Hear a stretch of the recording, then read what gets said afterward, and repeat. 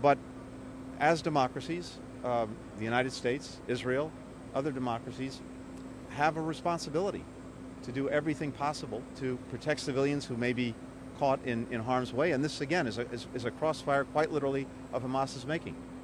The fact that it cynically and monstrously, deliberately, has people, men, women, and children, as human shields, puts its command posts, puts its leadership, puts its fighters, puts its weapons, puts its munitions underneath hospitals or even inside them, schools, mosques, makes this incredibly challenging. But we have to rise to that responsibility.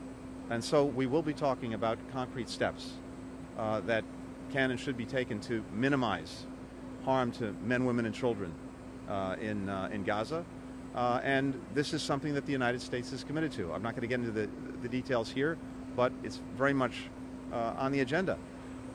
As we've said from the start, Israel has not only the right but the obligation to defend itself and also to take steps to try to make sure that this never happens again.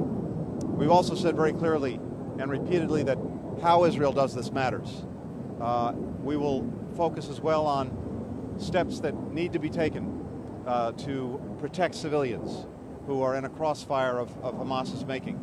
And we want to look at concrete steps that can be taken to better protect them. We've seen in recent days Palestinian civilians continue to bear the brunt of this action, and it's important that the United States is committed to making sure everything possible is done to protect civilians. At the same time, we're determined that this conflict not spread, and we'll be talking to both the Israeli government and partners in the region about what all of us are doing to prevent that from happening.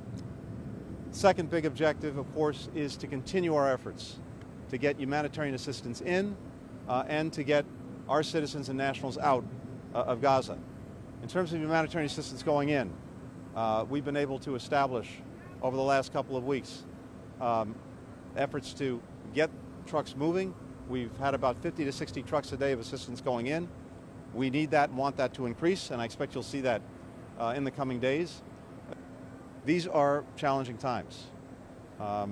These are intensely difficult issues, but I am convinced that American diplomacy can make a difference in moving everyone to a better place. That's what we're working to do.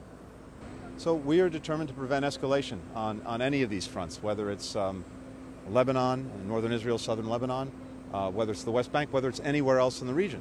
We do have to have conversations now about how we can best set the conditions for a durable, sustainable peace, durable, sustainable security for Israelis and Palestinians alike. So I expect that those are conversations that we'll have an opportunity to pursue over the next couple of days, but this is a long-term effort, but we have to make sure that we're focused on it now.